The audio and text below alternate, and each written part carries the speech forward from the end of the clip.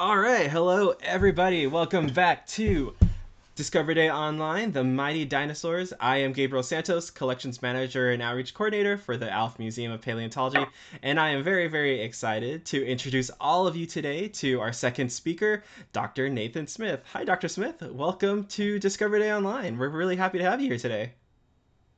Hey, Gabe, thank you so much for inviting me, and it's great to be doing some programming with the Alf again. I'm really excited. We're going to talk a little bit about Antarctic dinosaurs today. This is something that's really, really interesting to me, and I know it's going to be super interesting to a lot of our folks online. So before we get started, let me introduce you all to Dr. Nathan Smith. Dr. Nathan Smith is the Associate Curator of the Dinosaur Institute at the Natural History Museum of Los Angeles County, which is actually my home museum. I used to go there all the time as a kid.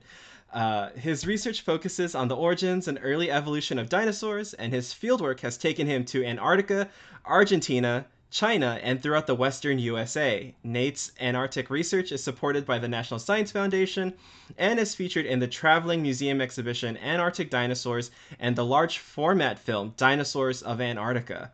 You've been to a lot of really cool places. Yeah, I've been really fortunate to have a lot of great opportunities for field work over my career, and it's still definitely the best part of the gig.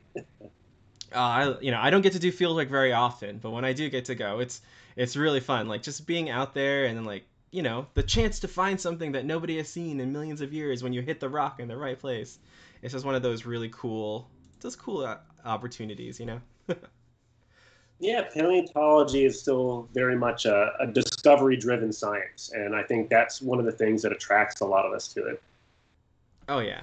And speaking of discovery, today you're going to take us to the South Pole, pretty much, right? And uh, the really, really cool world of Antarctica. I think this is going to be really exciting for a lot of folks because I think the only exposure to paleontology in Antarctica for a lot of folks is The Thing, and we all know that didn't turn out very well. So I'm hoping your story is a lot less terrifying than that movie. Yeah, things worked out a little bit better for us. It helps when you're studying, things that are long dead. No frozen aliens in this story, which is really cool. All right, so everybody, what's going to happen is Dr. Smith will give his presentation, and afterward we'll have time for Q&A. So if you have any questions about Antarctic dinosaurs or excavating in Antarctica, you can put your questions in the chat, and we'll be sure to ask them after the presentation. All right, Dr. Smith, you are ready to go. Okay, let me switch this over and pull up that first slide. And Gabe, can you give me a thumbs up? Can you see everything okay on your end? Does that look good, guys?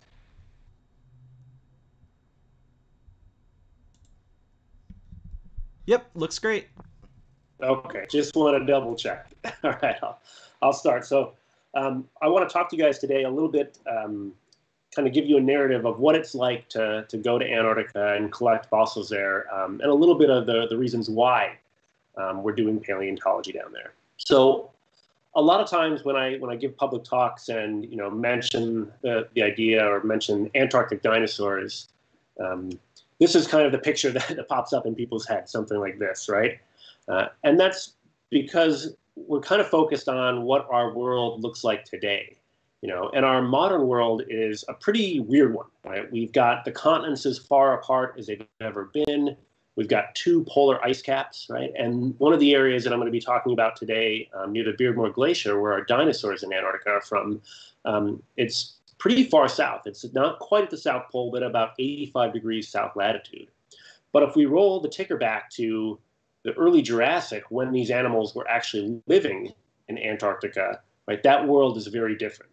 The continents are still all connected, especially the southern continents, and we have no polar ice caps, right? This part of Antarctica that we're talking about for the dinosaurs is actually quite a bit further north, and we would have had quite a different climate during this time 190 million years ago, right? So a really different world that Antarctic animals were living in. And in some ways, a lot of these Antarctic animals were key in understanding what this world might have looked like hundreds of millions of years ago.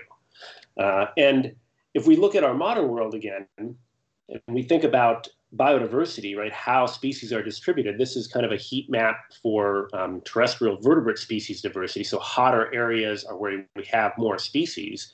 We have some really striking patterns, like a thing we call the latitudinal diversity gradient, right, where we have much more species concentrated towards the equator, and then we kind of tail off towards both the poles. So a big question we have in paleontology is, how did these patterns come to be? Were the same types of patterns existent in deep time, right? If we had a very different world where the continents were connected hundreds of millions of years ago, did we have different patterns of biodiversity distribution?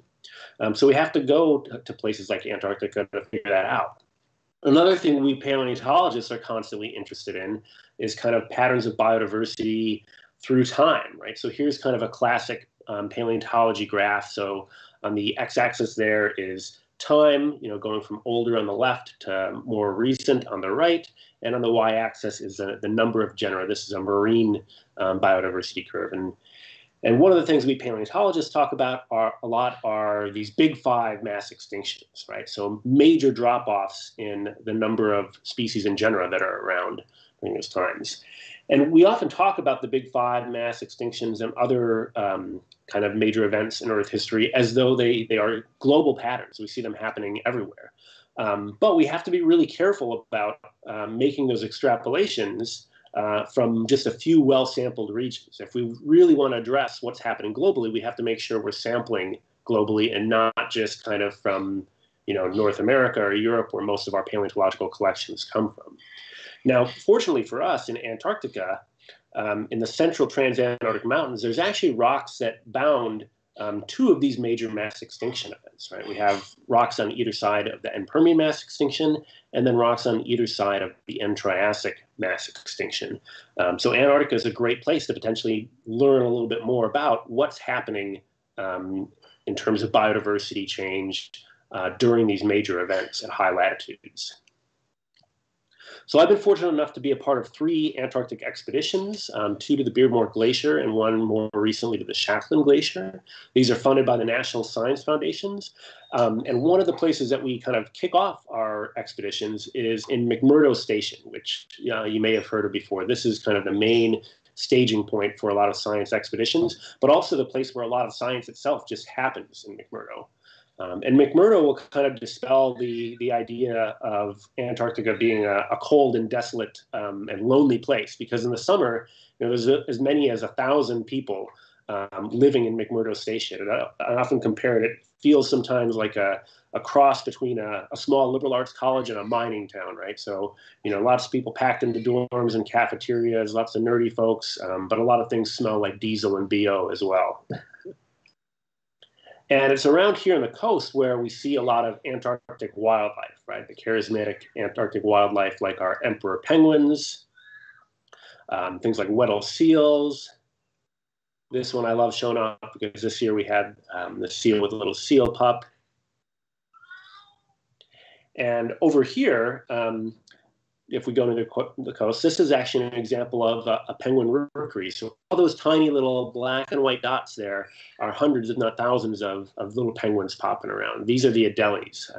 This is a group that got really interested in our tents in 2003 and wanted to pop around the corner to see what was going on. So really curious dinosaurs.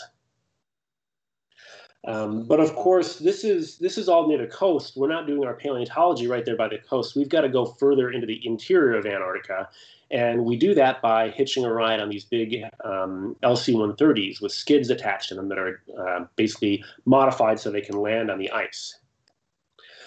So here's kind of an inset of the central transantarctic mountains. So this is a mountain range that cuts across Antarctica. Right? And we're actually going to 2 regions that I've highlighted here. One is near the Beardmore Glacier that I'm going to focus on, where a lot of our dinosaurs are from. And the other one is near the Shackleton Glacier. So this is what these temporary camps look like. This was the last time we were in the Beardmore Glacier area in 2010 and 11. And you can see that big ice runway that's groomed in the background for landing those LC-130s. And then we've got basically all kinds of tents set up for a galley, science tents, communications and engineering tents. And then over there in the left-hand side is kind of the suburbs where we all live in our little personal tents. And this is a similar setup that we had at the Shakopee Glacier in 2017, although a little bit smaller camp. The last Beardmore camp, I think we topped out at around 72, 75 people. This camp, we might have had as many as 40 at one time, and maybe around 7 different science teams supported. And the other thing to keep in mind when you're working in Antarctica is that you're there during our winter, but the austral summer, right? So it's light 24/7, and you've got to get a little creative with, some of your holiday celebrations, since there aren't any Christmas tree farms to work from in Antarctica. And we do camp on the ice. So we're on a little neve that's not directly on the Beardmore Glacier, but nearby. But one misconception is that we're not actually digging through the ice or anything like that to find fossils. We're doing our paleontology just like we do it anywhere else. We've got to go to where the rocks are actually exposed at the surface. And for the dinosaurs, that means Mount Kirkpatrick in the background here. This is the highest peak in the central Transantarctic Mountains. We don't have to go all the way to the top of it, but we've got to get pretty close at about 12,500 feet. And it was here back in 1990 that this discovery was initially made, as often happens in paleontology, through a little bit of serendipity. David Elliott, who is a geologist at Ohio State University, was working up section through the rocks on Mount Kirkpatrick. He was actually more interested in the volcanic rocks towards the top of the mountain that kind of record the breakup of Gondwana and the separation of Antarctica from the other southern continents. But, he was stopping for a little break, for a little lunch, and saw this in the side of the cliff, basically a huge femur leg bone of what was to become Cryolovosaurus weathering out. And for you paleontology bums out there that have a really keen eye for spotting fossils, you can probably look just below that leg bone and see some other darker gray bones that are kind of coming out in cross-section. And that darker gray bone that's coming out in cross-section ended up being the skull of Cryolovosaurus ellioti, so one of our most well-known dinosaurs now from Antarctica, that gets its name, frozen crested lizard, from that big crest coming up off the top of the skull right there. And we've got a few pieces of the jaws as well, but you can see most of the toothy parts of this skull had already weathered out of the side of the rock before we got to it. So this is a reconstruction about what the rest of the skull would have looked like, as well as a life restoration of Cryolovosaurus. And working down there is really tricky. It's actually kind of a double-edged sword for us as paleontologists. We can't use a lot of traditional plasters and glues because it can sometimes be too cold at the altitude and temperature we're working at. And the rock that this dinosaur is in is really heavily silicified. It's almost like concrete. Now, the good news is that means the bones and everything in it are not going to kind of crumble apart as we excavate them. But the rough news is it means we need to bring a lot of heavy equipment to actually quarry out big fossiliferous blocks. And I can tell you when it's, 10 or 20 degrees below Fahrenheit and you're at 12,500 feet, you don't want to be hauling that jackhammer around. That'll make you feel out of shape really quick. Now, time is an issue for us working in Antarctica as well. We need to get as much fossil layer removed as possible in as short a time as possible, because the season isn't very long. Now, when we do a lot of paleontology, out west, other places where we traditionally work, we have season after season to come back and, maybe work with picks and shovels, or even bring in a backhoe to kind of take off that overburden, that rock that is kind of in the way of our fossil layer. But in 2003, we actually got special permission to bring in Marty here.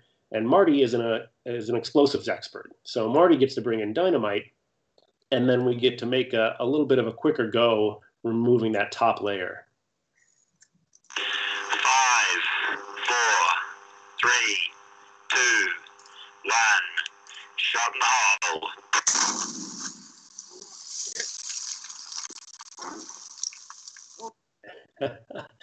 Yeah, you can hear my colleague Bill Hammer maybe using some colorful language.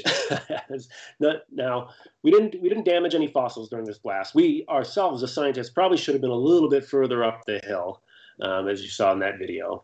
But that was great because it removed all this extra rock kind of on top of our fossil layer.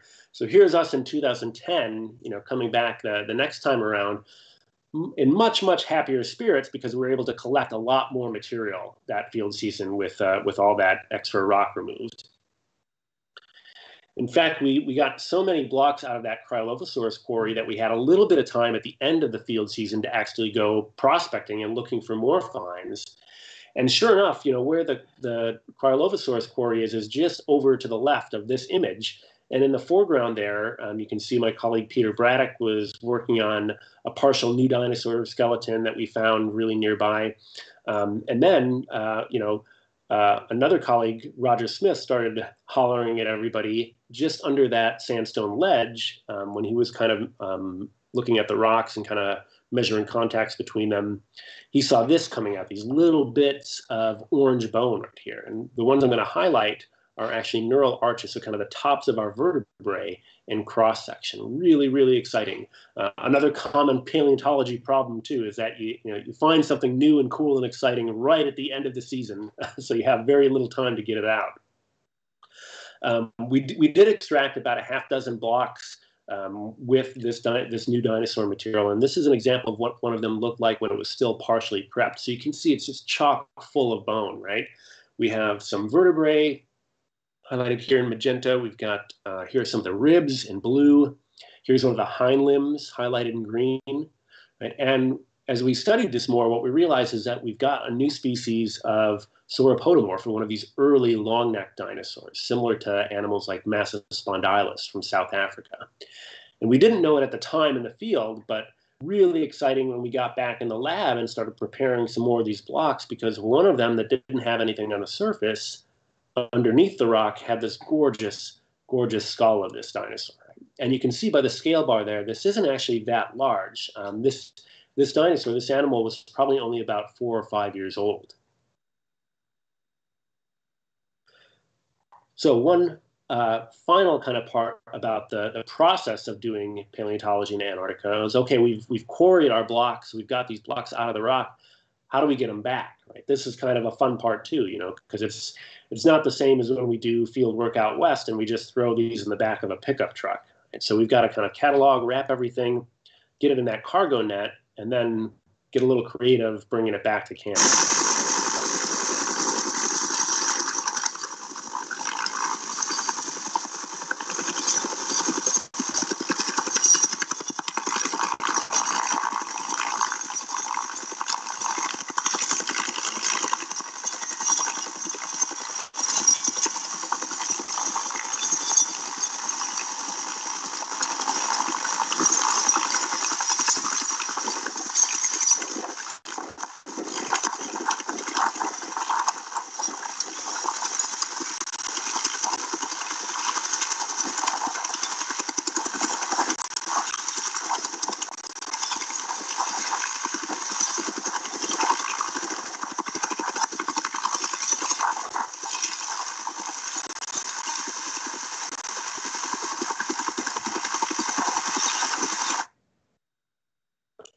It was actually my colleague Peter Braddock hooking that up. He's a mountaineer from New Zealand that works with our team, to kind of keep everybody safe and perform these tasks, because they don't pay me enough to stand under that helicopter.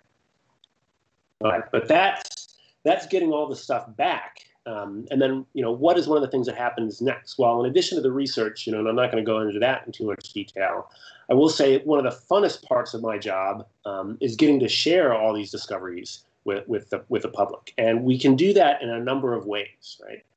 We can do it like we're doing right now, which is having a seminar or presentation. But also, in rare cases, we get to put together these amazing traveling exhibits like Antarctic Dinosaurs that I did with my colleague Pete McAvicky at the Field Museum. And some of you might have had the chance to see this when it was out here in Los Angeles last year. It is just finishing up a run in Salt Lake City at their Natural History Museum, and is then on to Atlanta next. It was really a lot of fun to work on this exhibit and kind of bring these animals and environments to life. And, one of my favorite parts is not just these kind of flashed out reconstructions that we did, but these beautiful, beautiful kind of Antarctic winter night murals that were commissioned and done as part of this exhibit, both for Cryolophosaurus and for our sauropodomorphs. Just really, really beautiful and immersive artwork. One of the other fun things that I've been a part of is working on a large format film called Dinosaurs of Antarctica. This is done by Giant Screen Films in collaboration with the National Science Foundation. And it just started debuting when the pandemic hit last spring. So we opened it in a few theaters and then kind of promptly had to shut down. But we're doing a lot of educational programming and partner with these folks right now around the film, and actually getting set to open it as theaters are slowly reopening. In fact, we're going to be showing this film in our modified theater at the Natural History Museum of Los Angeles County once we reopen that space. And so it was a lot of fun working on this, working with a CGI team on these animal models, and again, bringing the science and these animals back to life in a really interesting and immersive way. And in conjunction with that, I even got to work with an artist and writer, Greg Neary, on this little educational graphic novella, The Time-Traveling Dino Detectives of Antarctica, which was kind of done as a little educational companion piece to the film, which is another fun way, to get people interested and excited about Antarctic research and paleontology, and in some ways use the dinosaurs as kind of a gateway to understanding more about Earth history and paleontology and evolutionary biology. So lots of fun, lots of kind of creative ways that we can get our message out about Antarctic science and research. And so with that, I'm going to kind of switch us back here and thank you all for your time listening to this presentation. And as Gabe had said earlier, I think we're going to have a chance now for a little discussion and Q&A.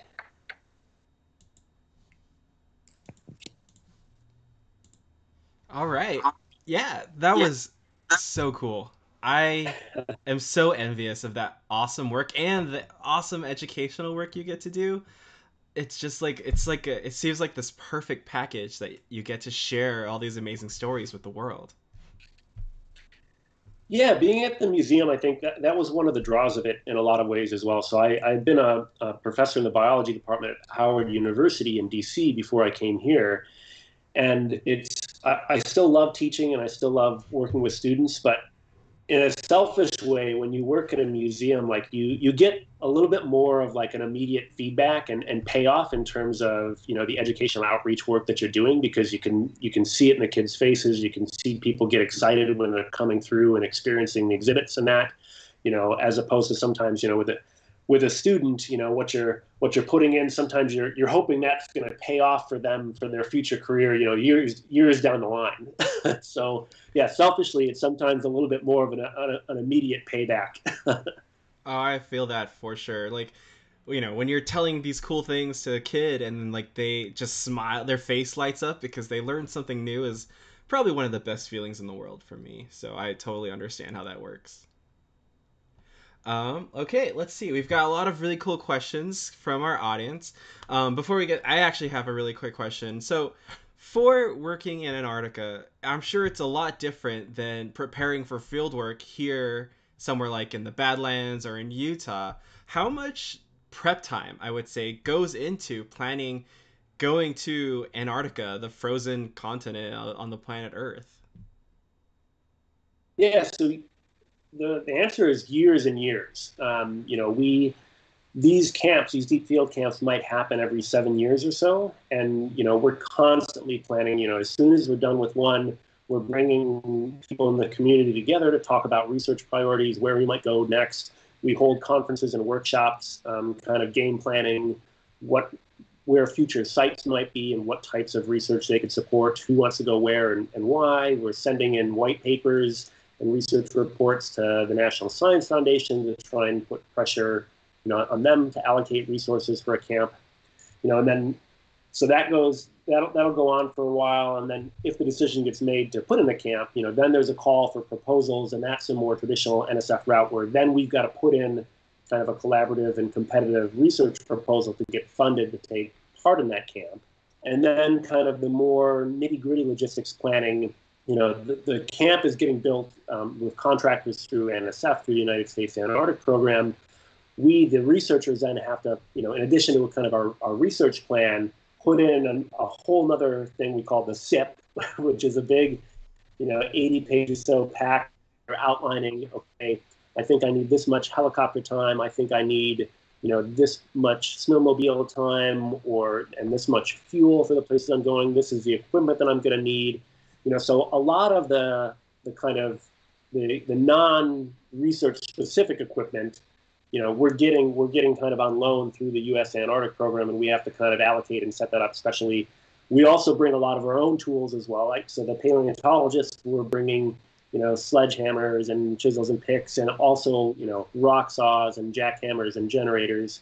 And so that also has to be organized, and so what I do is I put a bunch of that stuff together, and I really, this last time around, had about 2 pallets with about 6 different crates, totaling several thousand pounds that I've got to identify everything, label everything, put it together in a sheet, crate it up, ship it to Port Hueneme, which is, just up the coast near Ventura from us, right at the, and there, that stuff, that gets shipped out down to Antarctica so that it's there when we arrive. We'll go fly to New Zealand and then fly down to McMurdo Station. And so actually that's one of the more hairy, like, nerve-wracking parts for me as the scientist, because I have to have all my tools and stuff shipped down there, in April, and then I'm going to get down there in November. And so I really got to plan and make sure that anything I need, I've got it ready to go, and I had it in one of those crates, getting on the boat in April. Ooh, that's gotta be a long period of anxiety, just like hoping everything made it there in time. For sure. So getting there, what's life like there? Like, how is there like an acclimation period? Is there an adjustment time? Like for me, being from Southern California, I know, like I'm not great with the cold, so I feel like it'd be a huge change from like going from LA to Antarctica. It can be, and the weather can kind of change on a dime. But when it's nice out there, if there's not a lot of wind and there's not a lot of cloud cover, so the sun's being down, you can feel really warm, and you can be walking around in the ice, in jeans and a fleece, and feel pretty comfortable. I don't ski, but a lot of people compare it to kind of skiing up in the mountains, when the sun's really beating down and you can feel that warmth. But yeah, if the wind picks up and you get some cloud cover, temperature drops and that wind will just bite right through you. Oof. Okay. Things to remember if you ever get to go to Antarctica. All right. So here's some great questions we've got from our audience. This first one is from Jared McGowan and asking, from the species yet found and described, would you call them basal or stem members of known clades, or are they typically distinct enough to warrant classification as new lineages? Wow, that's a great question. Yeah, so technically, any new species is a new lineage, right? Because it's kind of a new branch that we might be putting on the evolutionary or family tree. These dinosaurs, these new ones that we have, we think they belong to, have relatives in that, what we might call kind of basal part of the sauropodomorph tree. So kind of the long-necked dinosaurs before they become sauropods. There's actually quite a bit of diversity of those types of animals all over the globe. What's interesting so far is that the Antarctic ones that we have, they seem to each have relatives in different parts of the world, right? So they're not all kind of closely related to each other, and that seems to be a pretty common pattern that we're seeing during the early Mesozoic and dinosaur evolution, is that for whatever reason, it seems like these guys are spreading around the globe pretty easily. I think you talked about it for a little bit, but for those at home who might have missed it or not, how did dinosaurs end up in Antarctica?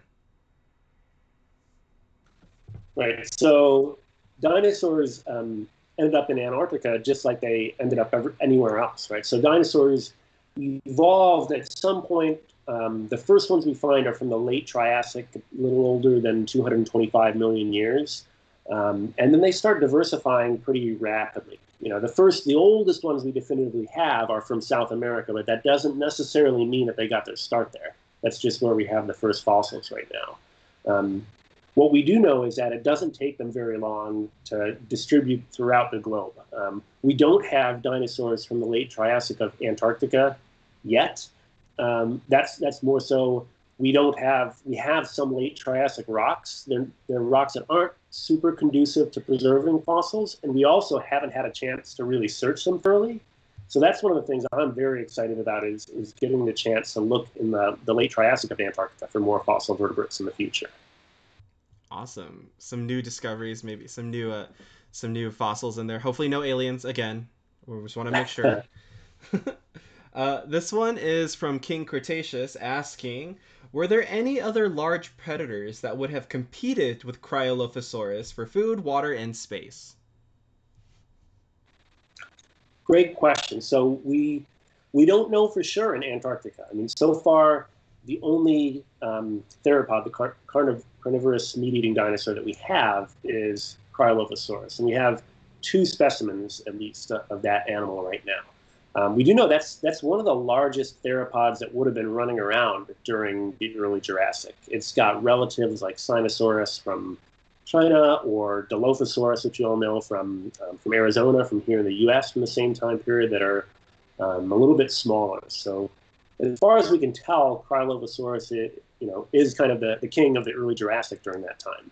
But like I've emphasized, I mean, we still are just scratching the surface of fossils and dinosaurs from places like Antarctica, right? We've only known about Cryolophosaurus and dinosaurs from the early Jurassic of Antarctica since 1990, and all of the stuff we have comes from that one spot on the side of Mount Kirkpatrick. So, I'm optimistic that there's a lot more waiting to be discovered. There's a huge chapter of time just down there waiting to be uncovered, right? Let's see. This one is from Jared again. If you were to find more Cryolophosaurus specimens, how much variation in, say, crest morphology would we need to see before we consider a second species within the genus? Great question. Yeah. So we often think about, there are a lot of theropod dinosaurs that have really distinctive crests like Cryolophosaurus, and they all seem to kind of construct them and make them in a little bit different way. And we're not 100% sure what the function of some of these were.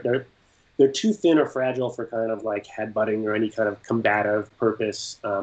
They don't seem to be, have a lot of nerves or vessels in them, or in most cases, don't seem to be heavily pneumatized or anything. So there's some physiological things we can potentially rule out.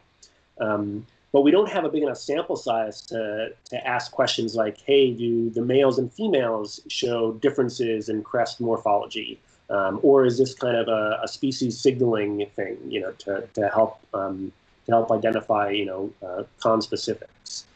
So in reality, yeah, we need a sample size probably of a couple dozen at least to start really getting a handle on, are any differences in that crest morphology due to kind of differences between the genders, due to ontogenetic differences, right? Do the young ones have different shapes and sizes than the old ones, or are they kind of taxonomic differences, right? The different species have different types of crests. Yeah. So it can be, when you only have such a small sample size, and I mentioned we have 2 of Cryolophosaurus, but we've only got the one skull with the crest.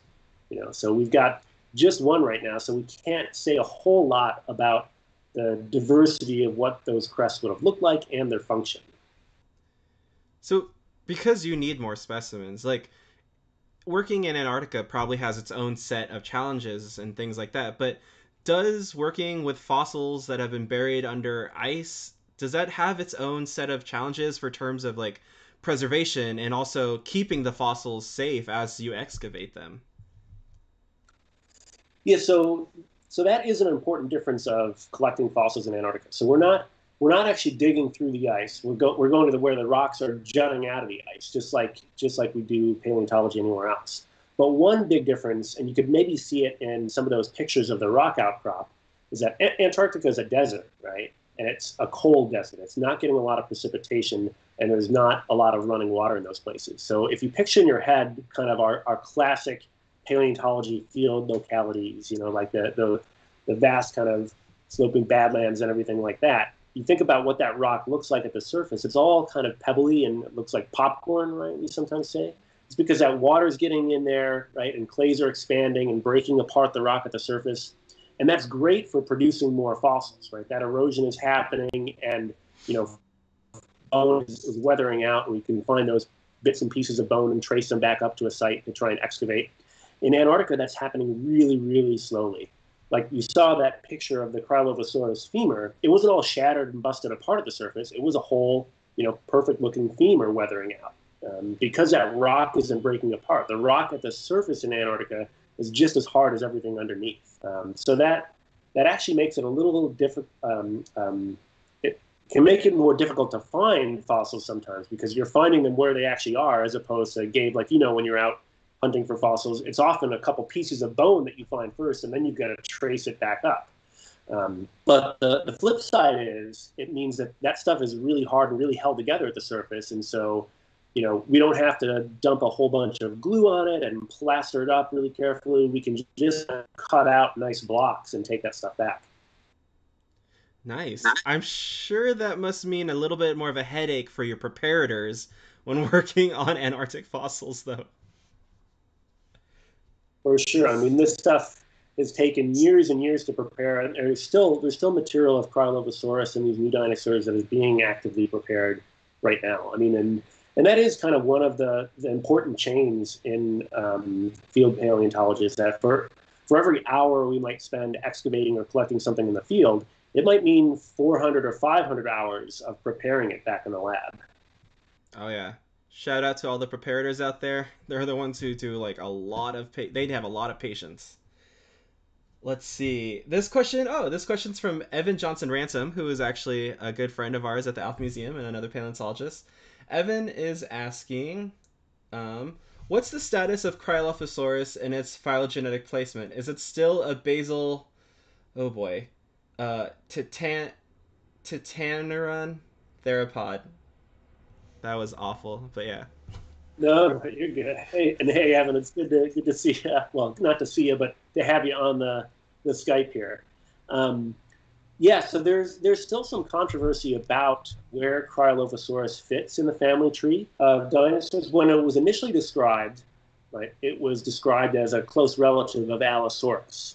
Then some studies by myself and colleagues like Matt Carano kind of pulled it down the dinosaur tree a little bit as kind of one of the most basal members of a group called Tetnurin, or Tetnurae. Makes it kind of an early member, a very, very old member of that group. But a lot of the work that I've done since then, and as we've excavated and found more material of Cryolophosaurus, does suggest that it might be more closely allied with other early Jurassic theropods like Dilophosaurus. We're still working up some of that material to publish some of the new stuff that we collected in 2010, but I think that's how it's going to shake out right now. But it's not a simple kind of cut and dry story. There are parts of the anatomy of Cryolophosaurus that definitely look more Tetnuran than what you see in an animal like Coelophysis or Dilophosaurus. But there's also some interesting traits that we see only in Cryolophosaurus and Dilophosaurus that might hint at them being related. Cool. Hope that helped, Evan. And it's Tetnuran. The Tetnurae is the name of the group, and a member of that group would be a Tetnuran. Tetnuran. Okay, I've got that. I've got it unlocked now. Here's a really quick question. Will the film Antarctica of Dinosaurs of Antarctica, will that be on DVD or released for future viewing or streaming one day? Ooh, good question. And I even had this brought up with the producers a week or so ago, and we don't know yet. They're still doing their plan to kind of roll it out in different theaters. I think it's going to be at the Science Museum in Minnesota soon. When we reopen our theater, it'll be here. It has opened and been at other places, Mods in Fort Lauderdale. In the past, that group, they have had some of their films go on to streaming services before. I think that all gets kind of negotiated after the theater run and whatnot, and done them as DVDs as well. We were in our Ghost Ranch project was featured in an older one they did called Dinosaurs Alive, and I know that that one for a little bit of time was on Netflix. You can catch it there. So I'm hopeful that we'll get a couple of different format options for it. That we can get the DVD if we want, or that a streaming service would probably be the way for it to get its biggest footprint. But I'm not the guy that gets to negotiate those things. Well, in the meantime, if you're, if things are getting safer and you can come out to LA, there's a great place for you to check it out. Also, I have to say that Antarctic Dinosaurs exhibit is so good. I got to see it twice. I saw it at the Field Museum, and then when it finally came over to LA, and every time I just had such a great time. Like the way that you all combine like the replicas and the art and just even the lighting and even the graphic design on it. It's just such a good exhibit. So props to all of you who designed that thing. Yeah, big shout out to the whole team on that. I was really fortunate to be involved in that project, and I feel like even as someone that got to collect a lot of the material and study and work on a lot of the material, that was what made that exhibit so great. Is just like you said, like all of the different angles of exhibit design and interactive coming together, and it truly felt like an immersive um, exhibit. How closely do paleontologists often get to work on exhibits like that? Like, do you work like in the whole entire planning processes, or do you kind of just come in for the science portion? It can run the gamut, and I've kind of done a couple of different models of that. There are some, like if we're taking a traveling exhibit from a different group, like from the American Museum, we'll still have an in-house curator like assigned to that. Like I did, one of my first ones was when we showcased the pterosaur exhibit, Flight in the Age of Dinosaurs. But we're kind of already getting everything set. Antarctic Dinosaurs, that was one that myself and Pete at the field were integral in designing and developing from the very beginning, and so that was a years long process and a ton of work. But it was also really fantastic to do it because you put your whole heart into it, and you get to have not the final say all the time, but at least a say, and how a lot of this stuff is depicted and what kind of stories you're telling with the exhibit. Which project made you more nervous? Getting stuff ready to send Antarctica or preparing to create a whole exhibit for people to see? Ooh, I think honestly, I think it was getting stuff ready for Antarctica. I always get more anxiety, about the field season and things like that, and especially a place like Antarctica where it's like, we've spent we would have for the Shackleton trip. It's like we've spent 7 years preparing for this, planning for this. Tons of money is being invested by the National Science Foundation, tons of time and us. And at the end of the day, for us to be successful, we got to find stuff. True. And that's not necessarily a foregone conclusion. And when you work down there a lot too, you realize that you're also at the mercy of kind of these logistics snafus and the weather. Like there's a lot of different ways, a lot of things can go wrong that have nothing to do with how well you would have planned, but that might prevent you from getting stuff done. Fortunately, knock on wood, in the 2017 field season, we had incredible weather. So like I know you're talking about being nervous about being too cold down there. It was more often the case in 2017 that we felt too warm. Like we felt like we were in the banana belt sometimes. Wow, in Antarctica? I mean, still cold, compared to Southern California, but much more manageable than some of the weather you can get down there. Cool. I guess it's just like any other place. Sometimes you gotta wear shorts weather. Sometimes you've got your jeans weather. There you go. Here's a question from Bailey Jorgensen, who is from the Alf Museum. Bailey is asking, do you have a favorite moment or memory from your time in Antarctica so far? Ooh, a single favorite moment or memory. That'd be tough. I have a lot. But I would say, working in the camps, in the remote camps, there's nothing quite like that. And you meet the most amazing people down there. Like it's not just the scientists. We have camp staff that are, kind of coordinating the aircraft, that are flying the aircraft, that are coordinating communications and weather reporting, that are doing the cooking work in the galley. And it's the most incredible people that all have, like, they're all Renaissance men and women kind of in their own rights, and the different skills that they bring together. And it's kind of like being in a remote camp in Antarctica with like 12 MacGyvers that, like, everybody there, you can put your trust in, and is going to have your back and help you out and take care of you. So any time we get to work in those camps, that's fantastic. And the one thing that we do well is that we work hard down there, but we also play hard. And a common theme that happens in Antarctica, especially at remote camps, is fun things like Christmas carol singing on the radios between research stations on Christmas, but also we'll do dance parties for Christmas Eve and New Year's, and often there are people that manage to sneak down some really interesting costumes to some of those parties.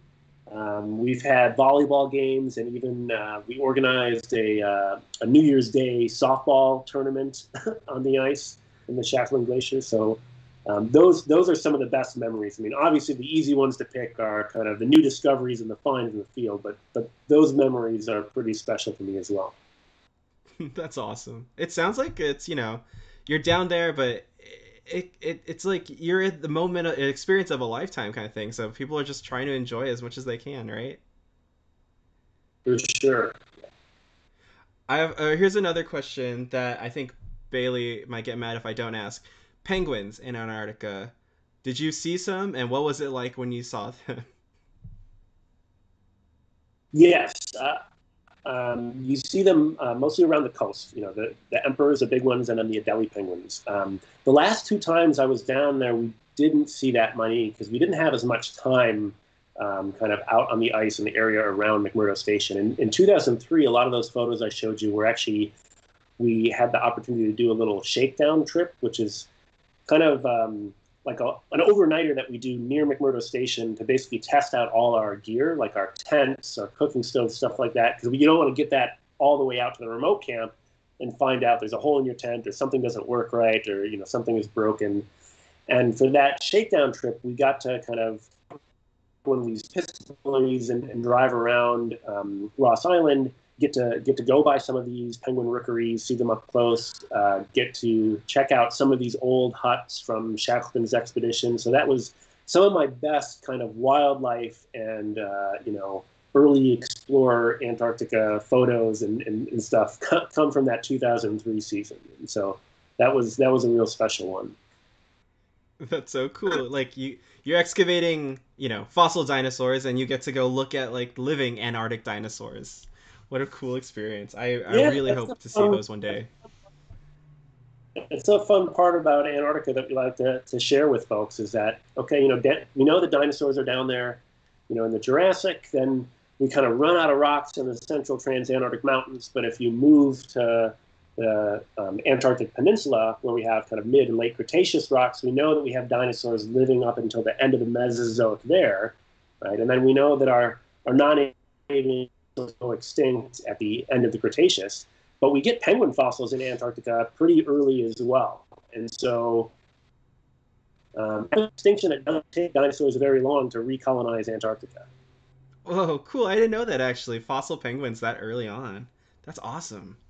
Another thing for me to add to my wiki expedition later after today. I always learn so many new things from our these virtual sessions that I'm writing down stuff to research later. Here is our last question before we wrap things up. This one's from Jared again. Would it be reasonable to look at other better studied sites from the early Jurassic, and could we potentially use some of our knowledge from these sites to try and predict or estimate the missing pieces we don't have yet from Antarctica, like what families or subfamilies of theropod may have likely occupied these niches? Yeah, that's a really great point, and that's absolutely true. And that's one of the ways that we kind of start some of our hypotheses, especially those about biogeography. for looking for stuff in Antarctica is we can kind of look at the patterns of, okay, we see, so for where we worked in the Shackleton Glacier, a lot of the animals that we find in Antarctica have either the same species or close relatives in South Africa, right? And so some of the hypotheses we're testing there are, okay, are the animals that we're finding in Antarctica truly just kind of a subset of what is in other parts of the world at the same time? Or are there some distinct things in Antarctica? Are there some endemic species that are only in Antarctica and not in these other places?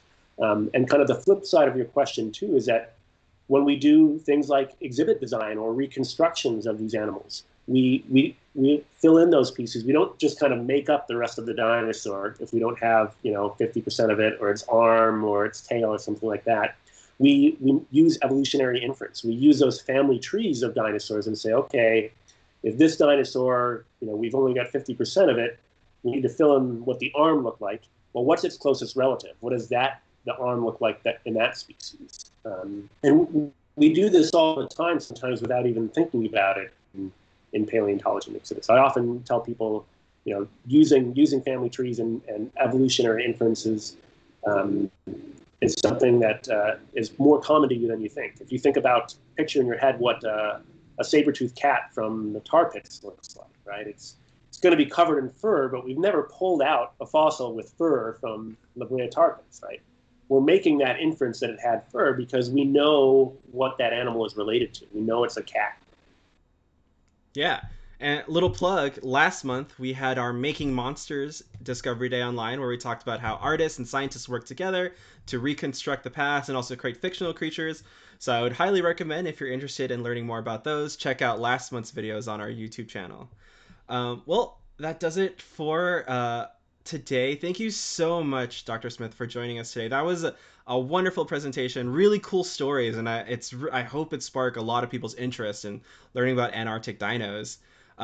If folks want to learn more about your work or more about the Antarctic dinos in general, where's the best place for them to go check out? So we still have on our exhibit webpage, I think, some information about Antarctic dinosaurs. The Field Museum has a page dedicated to them as well. If you even navigate on there, they have an interactive webpage, I think, that's expeditions at the Field Museum. That this was before the exhibit and film and our last trip, that we kind of did a special webpage leading up to our 2010 expedition. And so you can find some fun interactives and maps and pictures on that as well. Great. I'll be sure to put those in the description below. So as we close out, one last thing I ask folks is what's the one piece of advice you would give to future paleontologists or maybe someone who would like to work on Antarctic dinosaurs in the future?